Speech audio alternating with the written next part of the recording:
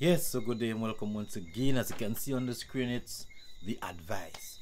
And this advice goes out to people who are in a relationship or who wants to get in a relationship, you know.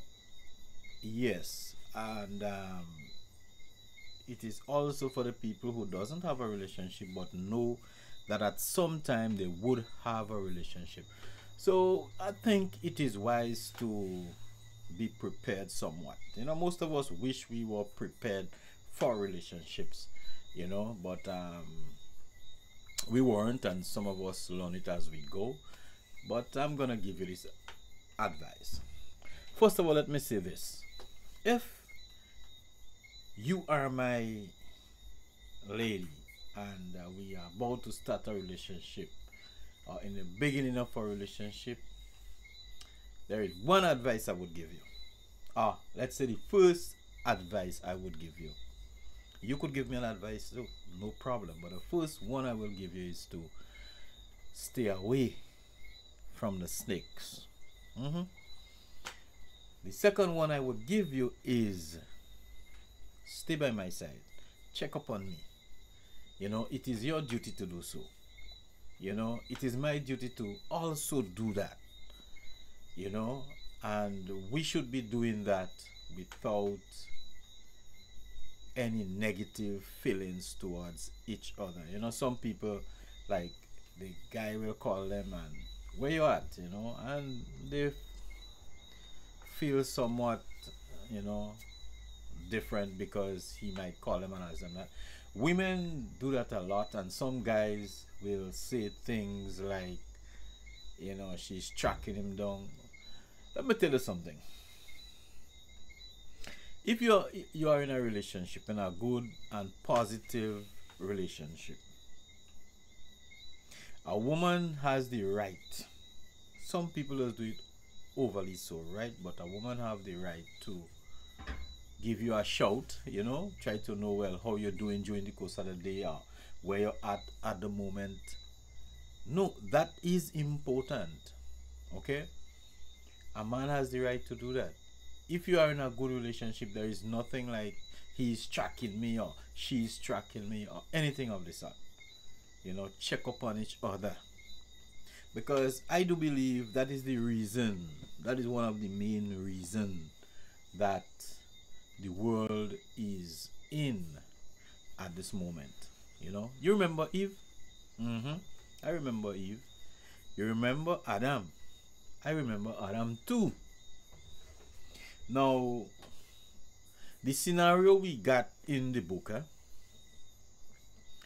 is that basically Eve went off on her own. Because if she didn't went off on her own, then most definitely Adam would have been in a position to stop her from doing what she ended up doing. Okay? So she went off on her own. I don't know what Adam was doing. Maybe Adam was naming flowers and naming animals and stuff, all caught up in his work, and fail to check up on his entrustee, what was entrusted unto him. So as a result of that, she run into snakes. Or the snake of all snakes.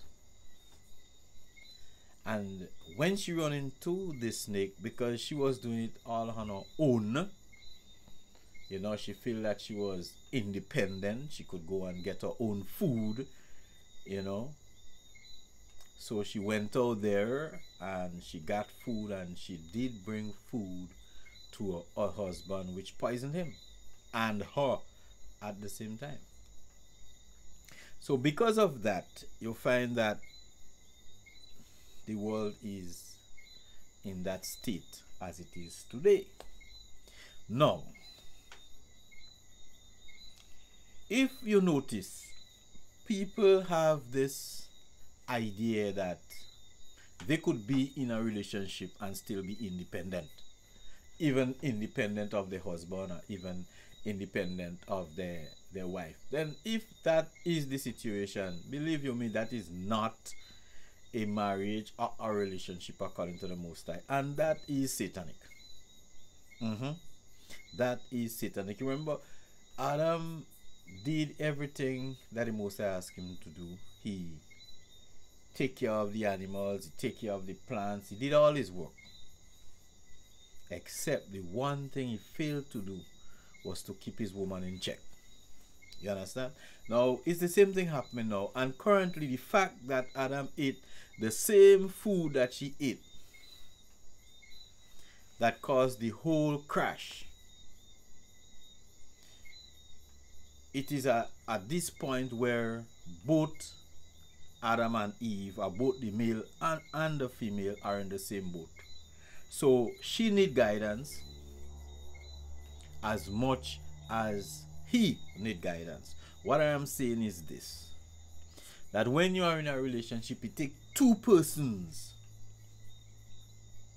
to build that relationship, not one person. It takes two persons. Once you get yourself in this relationship, or you are interested in this relationship, then it takes two persons, right? Most of the time, sometimes one person initiated it. You know, depends on how the person might feel at the moment, or the conviction that a person might have at the moment. But once it is heading towards a relationship like that, then the other person must step in. And it will be about the beauty of the Most High. So in other words, the man will have to be looking out for the woman will have to be looking out for the man. It is important. That is how you build relationships.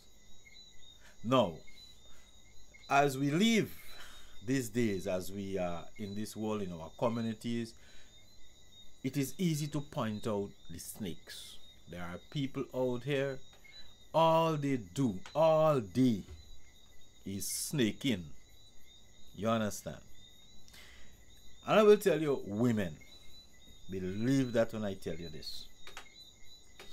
If you have a friend, have absolutely no conversation with any woman about your man. Absolutely not. Don't ever do it.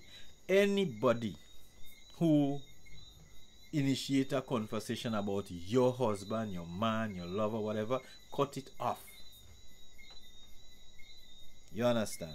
Have absolutely no conversation outside your house about what is going on inside your house or inside your relationship. Men, the same thing. You don't go out there and have any conversation about your woman to anybody. I will tell you without a shadow of a doubt, when that start happening, that is a cobra that is smiling at you. And before you know what is happening, this thing will infiltrate your home, your relationship, and you will start having problems. You will start find that your wife start quarreling. You will find that you are not even interested in coming home, because these people are actually putting that snake spirit on you. That demonic spirit that snakes have. You understand? Eventually, you'll have to go to the other phase about relationship. And what does scripture say about such relationship? When your woman start quarreling and everybody like start fighting, he say it is better to live in the corner of a rooftop than to live in a house with a quarrelsome woman. Men are quarrelsome just like women these days. So then it goes either ways. Why? Because they ate the same thing that caused them to die. Okay? So that you find is, it's a breakdown, it's a breakup, it's a mashup, it's a spoiled relationship. And what I realize is that when people are in such relationships and then it becomes toxic like that, it don't really get better, you know. It just doesn't. You know, because that special thing that usually join you people together, sometimes because of wickedness, you know, because of wrong, because of evil, you basically cut that cord, you know.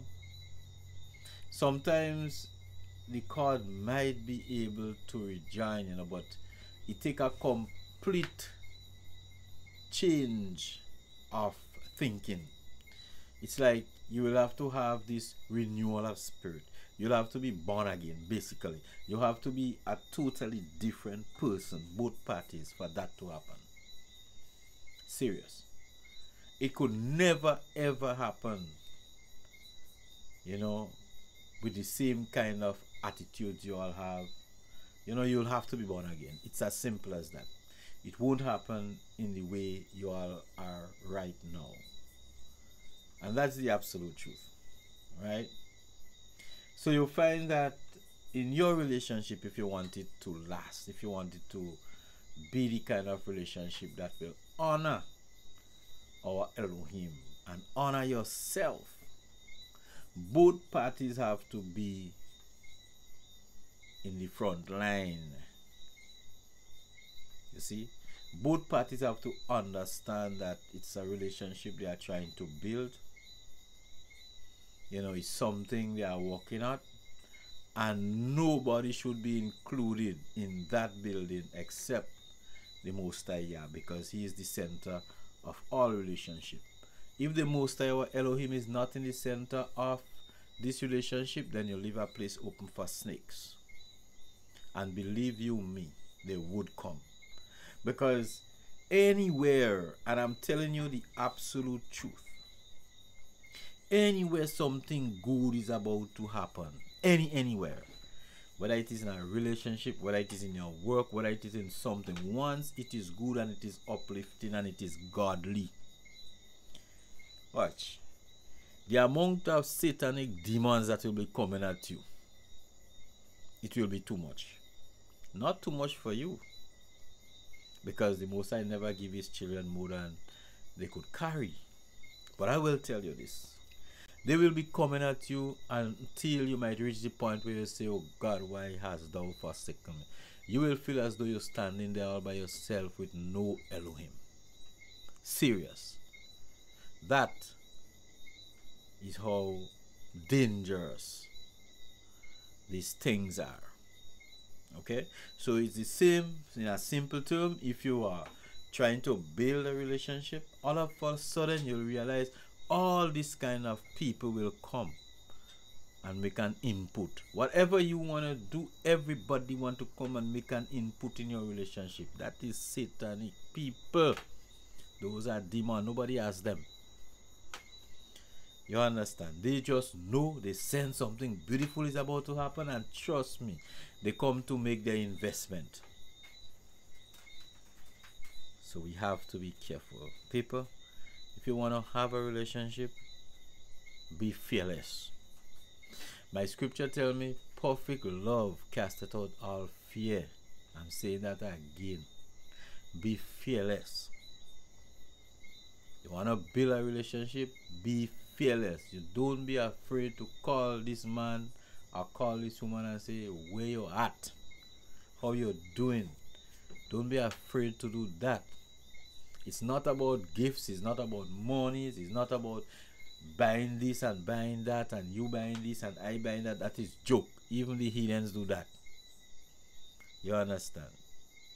If you consider the relationship you want to be something that worth it, trust me, reach out. You have to. It's important. It is urgent. You understand? Perfect love casteth out all fear. You understand? And if you doesn't love somebody, then you just wouldn't care. It's just that the person have to have the wisdom to know. It's as simple. Because most of the time, sometimes we people go behind people, we run them down, we do stuff. They don't really love us. Nah, they just don't. But we don't even thinking about it. We only thinking about our own self, I want this person. That person just don't want you. You understand? So you'll find that later along the road, you might actually work witchcraft on a person. All others call it witchcraft when you basically convince somebody to be in a relationship. You manipulate somebody to be in a relationship. I will call that, and I always call it, as a matter of fact, witchcraft. that won't last, and you will never have a genuine relationship that way. Believe me when I tell you, it will never be genuine. Ask anybody who went in relationship, so how that going now.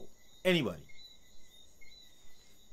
You understand? Maybe if it's still going strong and the two people are wise enough to build it, actually build it instead of working witchcraft on one another, they actually build the relationship, yeah.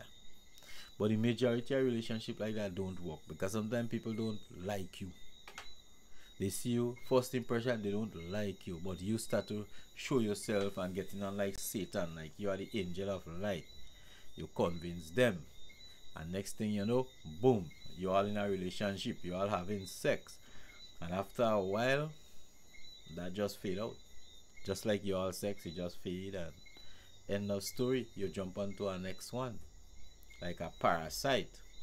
So you don't really need that. What you need is people that are genuine in your life, genuine, very genuine. People that are not scared. You understand? To call you and talk with you. Let me tell you something. In a relationship is equality. It's not like how most people thinking everything is the initiative of the man, or anything is the initiative have to be initiated by the woman. No, it's nothing like that. It take two people. Just relax yourself, and it take two people and build it. You know? And that is how it's supposed to go. But I'm gonna tell you my advice here. If you are in a relationship, or you're about to get into a relationship, or you want to get in a relationship, as I said earlier, let the person stick with you like glue. You understand? And you stick with a person like glue. Glue, glue. Don't be afraid to call them 1 o'clock, 2 o'clock in it and say, "Up, you're sleeping good." Or don't afraid. Trust me. Don't be afraid to do that. And if you do that and the person upset, there is a problem right there. I'm saying this to say that you have to be caring for that person. Sometimes the person just run across your mind. Hail the person. You don't know. Sometimes they're just thinking about you, or they want you to talk with. Just give them a shout. It's as simple. You know? It's as simple. You don't have to be nagging, because there is a difference between nagging. You have some people, they have a habit of just nagging you and stuff like that. It's not nagging. You don't have to be nagging and always just calling people for nothing, whatever nonsense. But if you just call, hey, or you send a text for that person, I just want to know, just checking up on you. Just letting the person know that they are not alone in this world and you are there. It's important. You see? So that's where it's at for the moment, So I'm gonna say bye for now, and this is my advice to you for now. Be at peace, be blessed. I will most definitely talk to you soon again.